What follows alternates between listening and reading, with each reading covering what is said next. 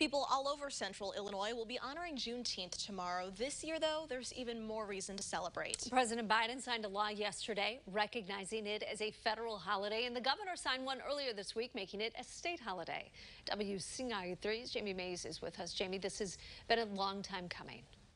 It has, Jennifer, and people who have worked to get Juneteenth recognized as a federal holiday say it's one big step forward for the country.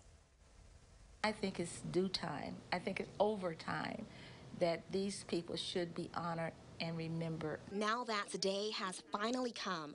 Juneteenth is officially a federal holiday. 95-year-old civil rights activist Opal Lee is known as the grandmother of Juneteenth. People need to be aware we consider Juneteenth that bridge to freedom. Evelyn Hood works at a museum in Decatur. She says the history goes back to slavery and the Civil War, when black soldiers fought. We were still enslaved, but because of Frederick Douglass, he was a friend of Abraham Lincoln, and he talked to him about let the men prove that they were men, because, you know, we were not citizens, we were not people, we were property. About 40,000 black soldiers died in the war.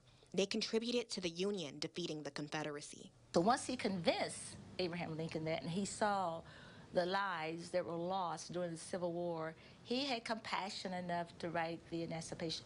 That document gave freedom to slaves in the Confederate States, but not everyone knew they were free. Word came to Galveston 2.5 years after the document was signed. That day is known as Juneteenth. How on earth am I supposed to express the joy?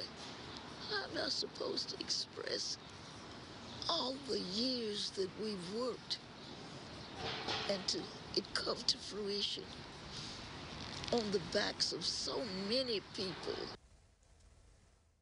There are several celebrations in cities tomorrow. There's one in Decatur. It starts at the courthouse at 10:30. Back to you. All right, Jamie, thank you so much.